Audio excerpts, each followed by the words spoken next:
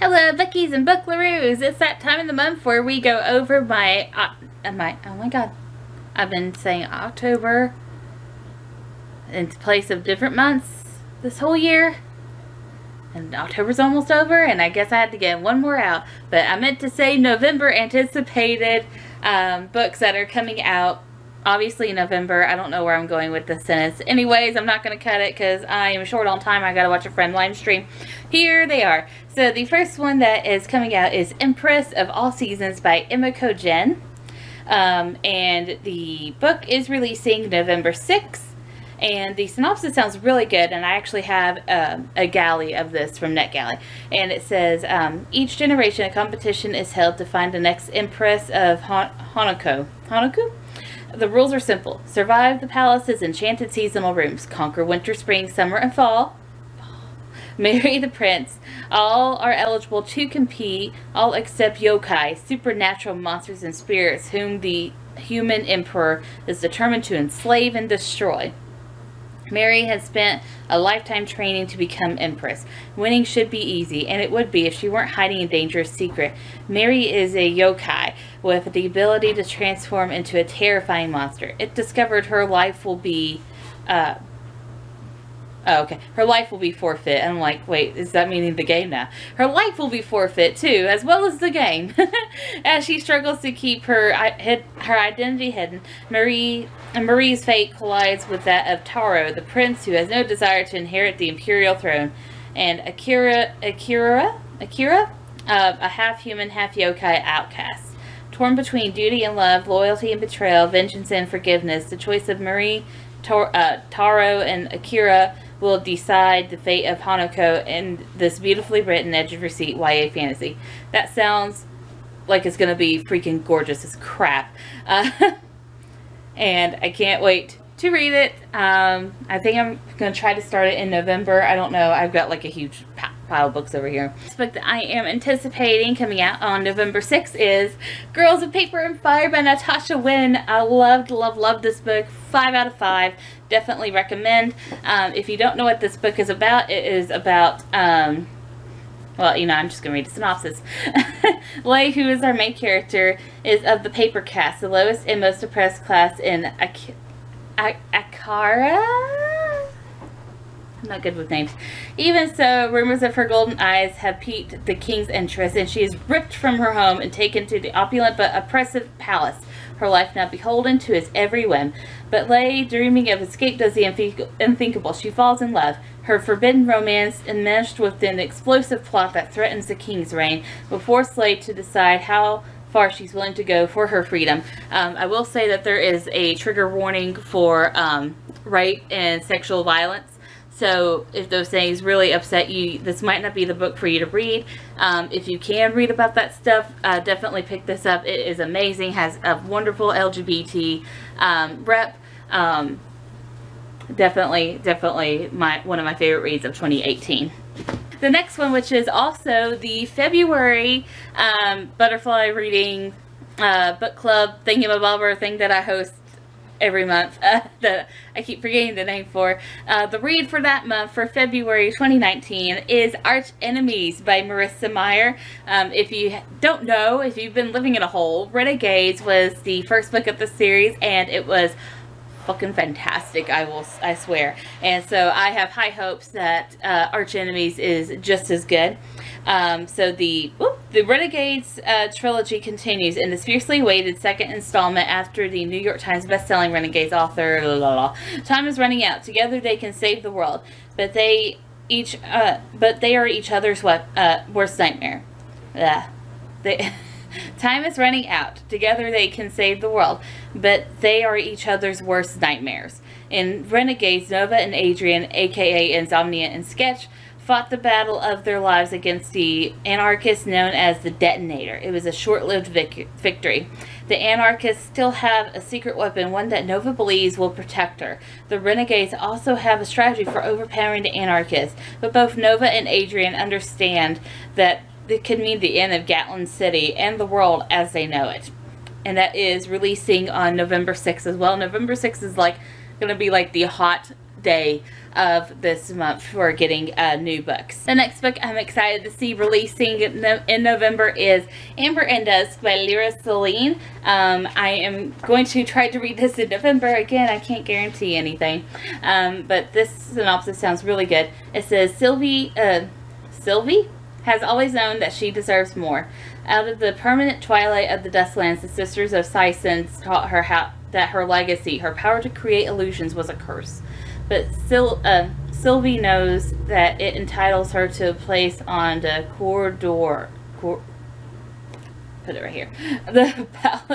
The palace of the Ember Empress and her highborn legacies. And so Sylvie sets off towards the Amber City, a glittering jewel under a sun that never sets to take what is hers. But her hope for a better life at court is quickly dimmed. The Empress Severin invites her in only as part of a cruel wager among her beautiful and powerful courtiers. Sylvie must assume a new name, Mirage, and work to hone her magic. She begins to navigate secretive social circles and join deadly games of intrigue in order to claim her spot in court. And soon it becomes apparent that things are not as they appear. However, no one, including her cruel yet captivating sponsor Sunder, will answer her questions. As Mirage strives to siege what should be her rightful place, she'll have to consider whether it's worth the price she will have to pay. Aside from the words that are really hard to pronounce, it sounds really, really good, and I am definitely excited to read it. Alright, the next one that I have a galley of from NetGalley is Outrun the Wind by Elizabeth Tammy. The synopsis, big synopsis, so big breath. Alright, the huntresses of Artemis must obey 2 rules: never disobey the goddess and never fall in love. After being rescued from a harrowing life as an oracle of Delphi, so this book has a lot of Greek mythology. Kahine, what's with these weird names? Kahina? Don't know. Call her Catherine for right now, because that's easier to pronounce. Is glad to be a part of this hunt. Living among a group of female warriors gives her a chance to reclaim her strength, even while her pathetic powers linger. But when a routine mission goes awry, Catherine, that's not her name, but that's what I'm calling her, breaks the first rule in order to save the legendary huntress. I can't pronounce this word. I'm putting these words on the bottom. I'm going to pronounce this chick's name as Atlanta. To earn back Artemis's favor, Catherine must compete at... You want to try to pronounce these? No. Catherine must complete a dangerous task in the kingdom of Arcadia. I can pronounce that one, where the king's daughter is revealed to be none other than, I don't know how to pronounce her name, but I'm calling her Atlanta. Still reeling from her disastrous quest and her father's insistence on marriage, Atlanta isn't sure what to think of Catherine. As her connection to Atlanta deepens, Catherine finds herself in danger of breaking Artemis's second rule. She helps Atlanta devise a dangerous game to avoid marriage, and word spreads throughout Greece, attracting suitors willing to tempt fate to go up against Atlanta in a race for her hand. But when the men responsible for both of the girls' dark pasts arrive, the game turns deadly. That's a lot to take in. But it sounds really, really good, and it's coming out on November 27th. The next one that seems like a really good sci-fi book, and you know how much I like sci-fi, is The Splintered Silence by Kayla Olson. It reads, Lindsay Hamilton has been the leader of the space station Luska since every first-generation crew member on board, including her mother, the commander, were killed by a deadly virus. Sorry, her name's not Lindsay, it's Lindley. Because we can't have simple names.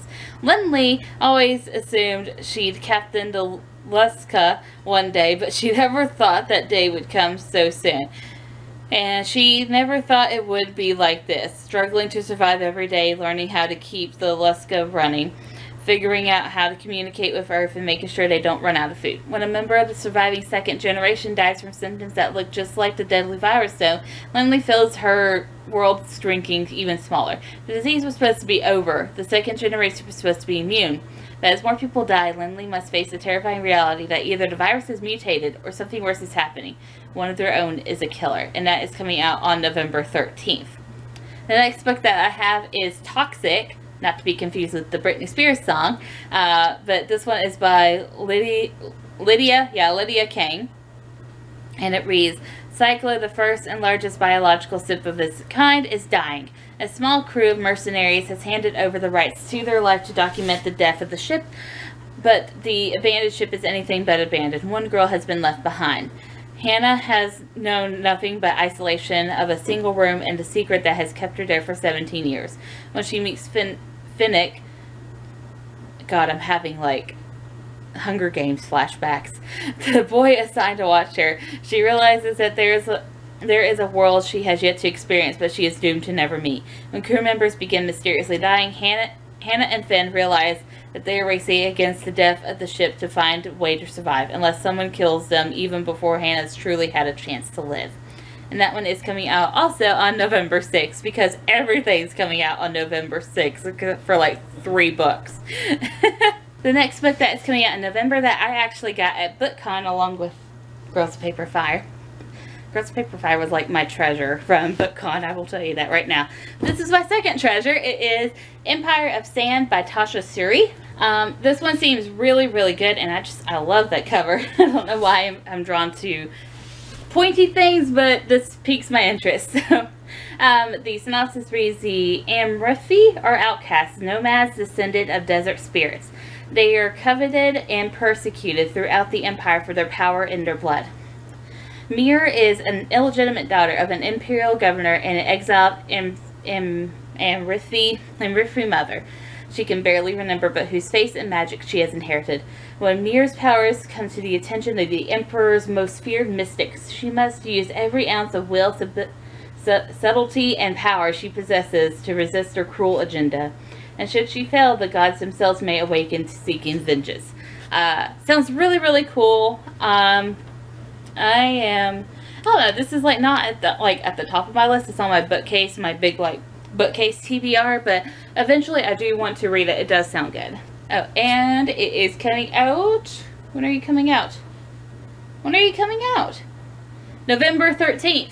The next one that I am like super hyped for is Skyward by Brandon Sanderson. I think this is on everyone's anticipated list. It sounds a whole lot like like Ender's Game and War of the Worlds. The synopsis reads, defeated, crushed, and driven almost to extinction, the remnants of human race are trapped on a planet that is constantly attacked by mysterious alien starfighters. Spencer, a teenage girl living among them, longs to be a pilot. When she discovers the wreckage of an ancient ship, she realizes this dream may be possible. Assuming she can repair the ship, navigate flight school, and perhaps most importantly, persuade the strange machine to help her.